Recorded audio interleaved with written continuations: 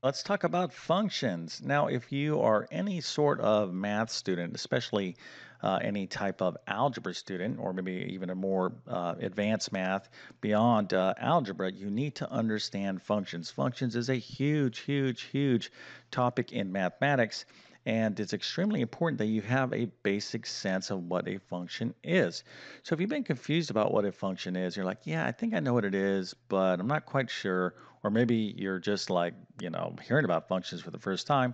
I'm going to go ahead and give you a very, very basic introduction to the concept of functions. Now, this topic is much more involved than what I'm going to do in this video. So there's a lot you need to know about functions, but let's just get you to get a basic understanding, a basic definition of what a function is in mathematics. So we're going to do this in just 1 second. Actually, let me ask you if you think you know what a function is. Now, don't go look in your notes or math book or go search this online.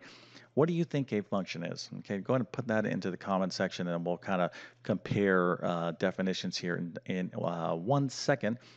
But before we get started, let me quickly introduce myself. My name is John, and I have been teaching middle and high school math for decades. And if you need help learning math, well, check out my math help program at tcmathacademy.com.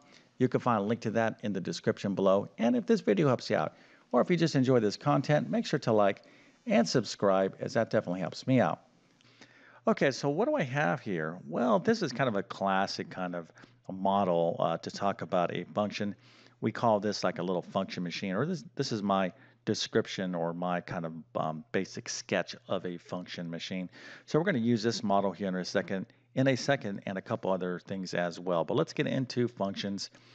And first of all, before we talk about functions, we need to talk about something called relations. Okay, because functions are certain type of relations. Okay, so let's just kind of do this like so. We have this big world of relations, and then so inside the world of relations, some relations are functions. Okay, all right, so let's just get this down right here.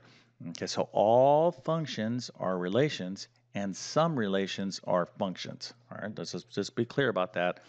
So all functions are relations, and then some relations are functions. Okay, so if you're clear with me on that, let's go ahead and just first of all define what a relation is. Okay, a relation is nothing more than an XY point. Okay, so if I put this point right here, let's see, right there, let's call this the point. Let's just make something up, maybe 5, 2. Okay. Well, this in and of itself is a relation. So a relation is simply just a point on the XY plane, and it's typically a set of points. Okay, so let's say I have this point over here. Let's call this 1, 7. So this would be a set or collection of points. So we have 1, 7 and 5, 2. Okay, so that's a set. So in this most basic sense, a relation is a point or a collection of points, and you can have as many as you want. And actually, you can even have like a graph. All right. Now, this graph would represent a collection of points because there's points on this graph right here. Okay. Now, we're not going to break down every single little tiny point on this graph because there would be an infinite amount of points because this thing goes forever. But if I was to list out all the points, a lot of the points that were on this graph, again, that would be a description of a relation.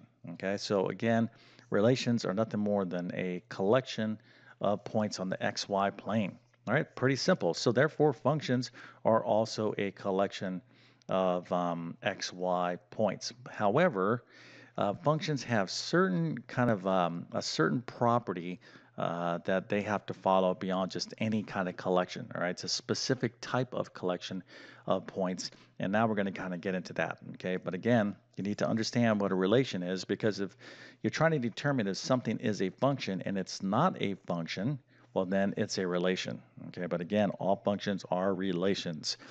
Okay, so if you understand that, let's move on to our little function machine, and we're going to start now. Okay, so I'm also going to use what we call a mapping diagram to kind of drive home this point of a function. So let's go ahead and imagine here we have an x and a y, an x and a y. Now what are these x, y, these x's and y's? Well, these would represent like x coordinates and then the respective y coordinates. So like right here, this 0.52, this is x, and then right here, this 2 is y. Remember, we're talking about ordered pair. Any point on the xy plane, it's x first, y second. Okay, so when I'm talking about these x, y's down here, that's what we're talking about.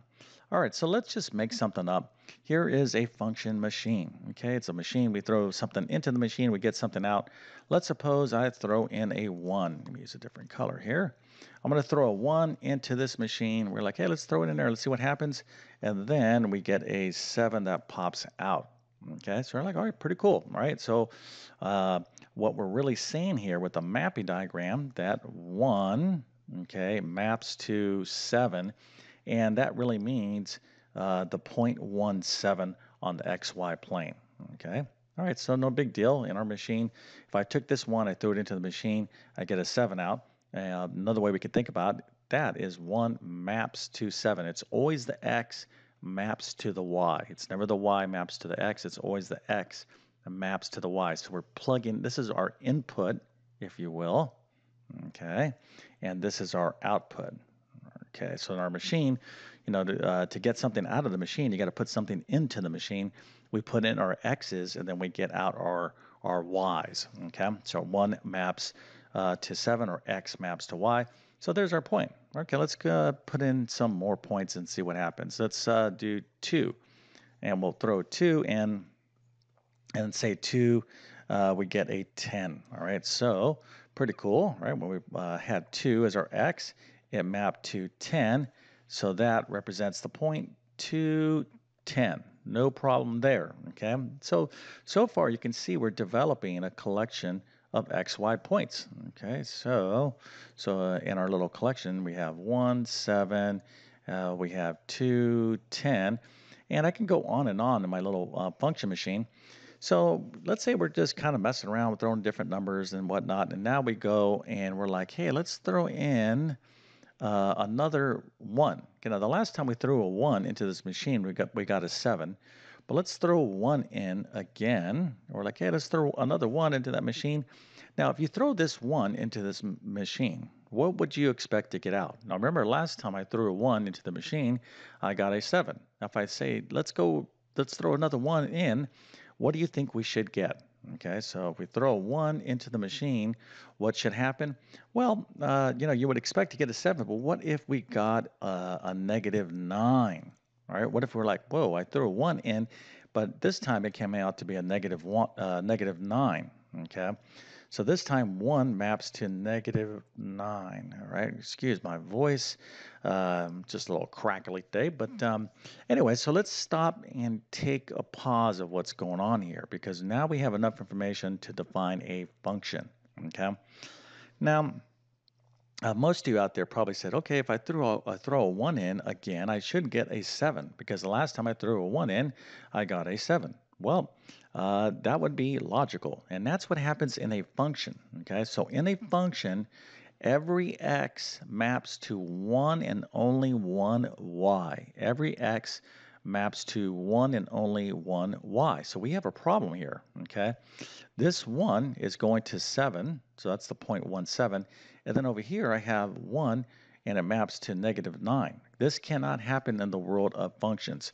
So right here, when I throw in the same number again, I have to get that same output value. In other words, every x you throw in, you'll only get one and only one unique output value. That is the definition of a function. For every x, you get one and only one output value. So let's take a look at, so this right here, okay, if I give you this collection, I said, hey, is this collection of xy points, okay, which of course is a relation, does this represent a function? And you would be like, let's take a look at the x's. 1 is going to 7. Then I'm like, oh, look, I have a 1, and it's trying to go to negative 9. This can't happen, okay, because every x must go to one and only one y, and here it's not. So let me show you another model for functions. This is a very common model. and it's another version of our mapping, okay? So it goes x to y. So remember we had 1, okay, maps to 7, and then we had, what was that, 2, I think, mapped to 10, and then we had 1 mapping to -9. Here, let me just move this down right here. Okay, so when I look at this, you can see this x is trying to map to two separate points. Okay, this is no, right? This would not be a function. Every x maps to one and only one y point. Okay, now you wouldn't go a 1 and -9, draw a 1 again. Once you have 1 over here, that's all you have. Okay, so you don't write 1 again, you just draw another arrow. So anytime you build a mapping diagram, this is an easy way to determine whether something is a function or not. Okay, so in this case, this is not a function. Now let's take a look at this situation. Let's see how you figure, if you kind of figure this one out. So 1 maps to 7. Let's say I have 2 and 3. And let's say 3 maps to 12. And let's say 2 maps to 7. So my question to you, is this a function? Okay, does this represent a function? Now the points would be what? 1, 7. And then 2 is mapping to 7, so that would be 2, 7, and then 3 is going to 12. That would be 3, 12. This is the collection of our x, y points. This is the relation, and we're trying to determine, is this relation a function? So what do you think? Function, yes or no? Now, just be careful. Put your answer into the comment section, okay? Now be ready, because some of you out there are gonna, might end up looking like this. Wait a minute, what? I'm confused. Well, in fact, this is a function. This is a function. So if that's not your expression and you're like, oh, okay, I understand that, well, then I think you're really kind of catching on with what a function is. So let's see what's going on here. So remember, the definition of a function is for every x maps to one and only one y value. So let's take a look at this one. 1 maps to only 7. 1 is going to 7, no problem there. Now this is where most students are going to get confused. They're like, 2, they're like, no, 2 can't go to the same number. No, okay, does 2 map to only one number? 2 is mapping to only one number. It's mapping only to 7. That could be the same number. Okay, so this doesn't break the rule. What a function is, and of course, 3 maps to 12, there's no issues there. But even if I went like this, okay, 3 maps to 7, there's no problem, okay, because each number is pointing to one and only one y value, okay?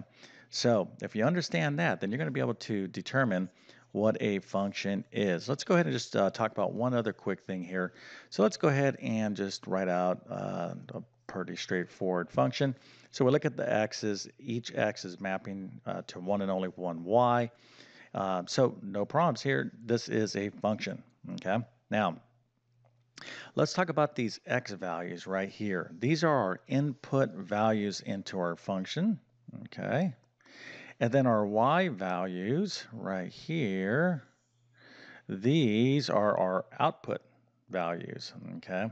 So we have input and output values. Now the collection or the set of all of our input values, our x, this is called the domain, okay, of the function. And then the set of all the output values, this is called the range, okay? So just some basic function terminology that you're going to have to know as well.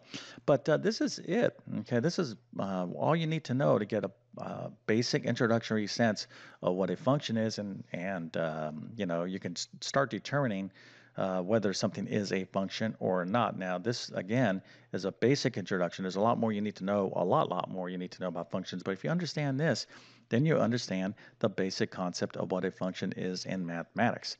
And if this little video helps you out to clear up any confusion, go ahead and consider not being confused by smashing that like button for me. I definitely appreciate that. So if you like my teaching style, please take advantage of my the content that I've posted. It's taken me literally a decade to do so, but I do it because I want to help those of you out there be successful in mathematics. But my best math help will always be within my math help program. Okay, so with that being said, I definitely wish you all the best in your mathematics adventures. Thank you for your time and have a great day.